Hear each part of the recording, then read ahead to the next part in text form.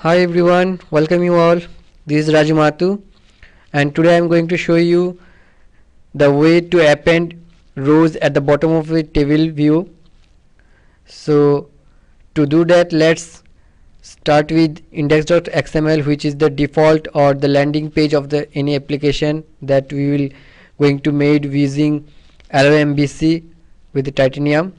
So for that, let's define the LR tag first.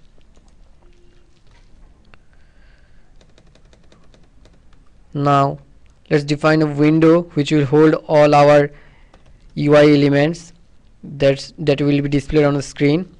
Now let's add a background color for this window. I'm going to make it white. Now to add any rows at the bottom of a table view, so for that let's define a table view first which will hold some rows. Now let's add some rows here.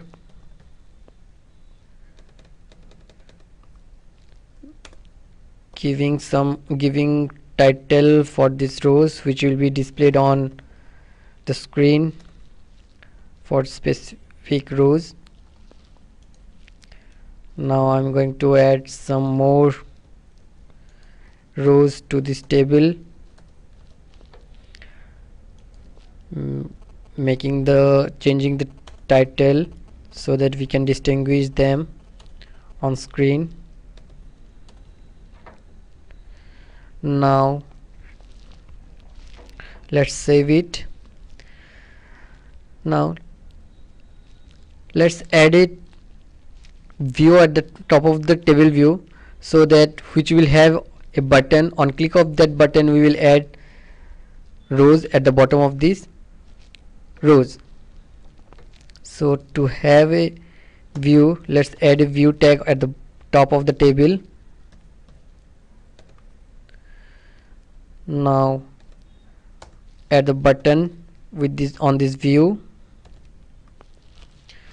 Let's add some style on this view. So to have a style or to define a style, let's define ID first for this view. Make it as a header view. Now I can define style here itself, but for better representation or for better coding standard, let's add the style at separate style sheet associated with this view.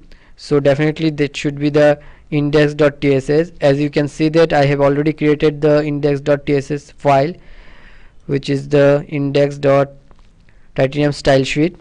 So let's assign some style property for this view.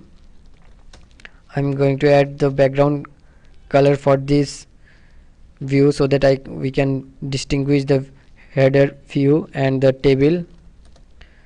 So I'm going to make it blue. Then let's add some width and height for this view. So I need to show the view throughout the width of the screen. So let's make it as a ti.ui.size, which will fit the view throughout the width of the screen. Now let's add height for this view. I'm going to make it as 50. That's it. Now let's add some style for this button. So for that, again I am going to add the ID for this button, named it as add button. Now going to add style for this button on the similar way as we have defined for the view above.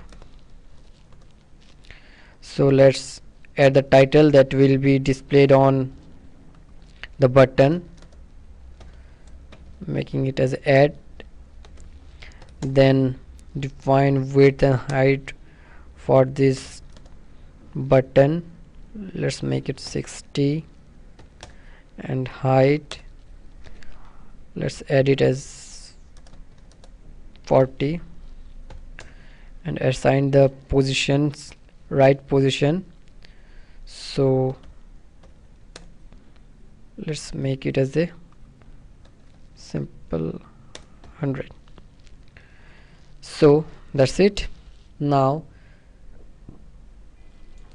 to get the to append rows on this table on click of the button, so let's add a click for event for this button so that we can call the same function to add rows on the bottom of the table view.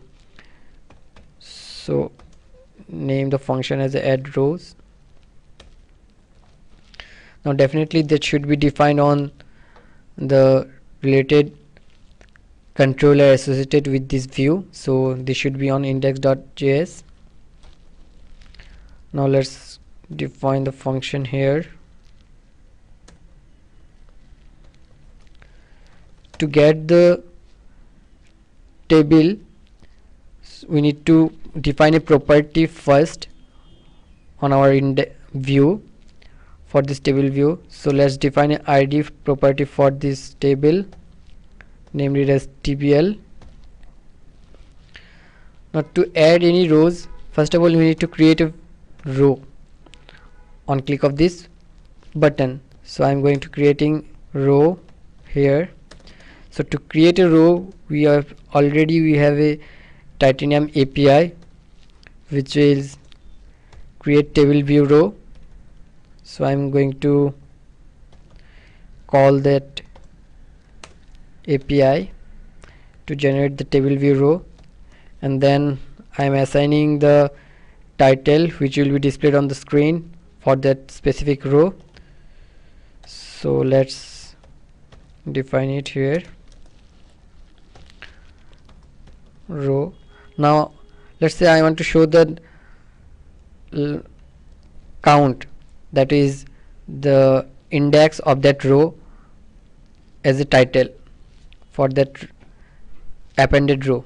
So for that, let's get the total number of rows present on the table, and I will add with 1. So for that, let's get the number of rows present on the table first.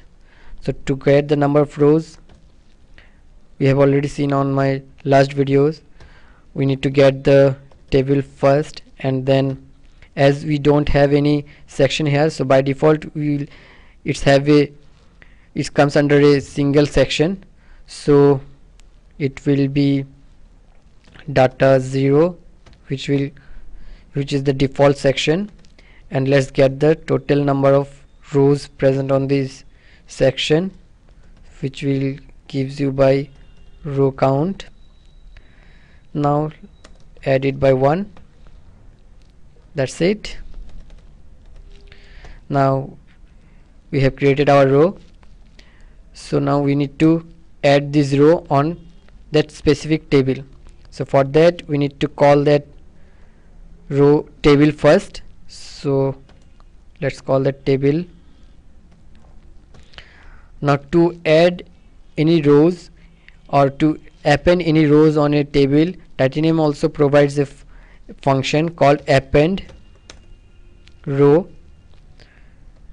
Now just I need to pass the table view row on this function as a parameter. So that's it. Now let's run it on simulator.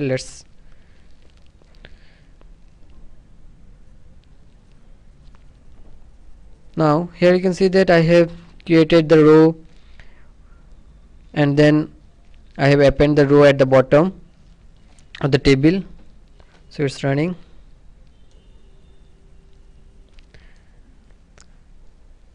Oops, the view and the section buttons are not displaying here.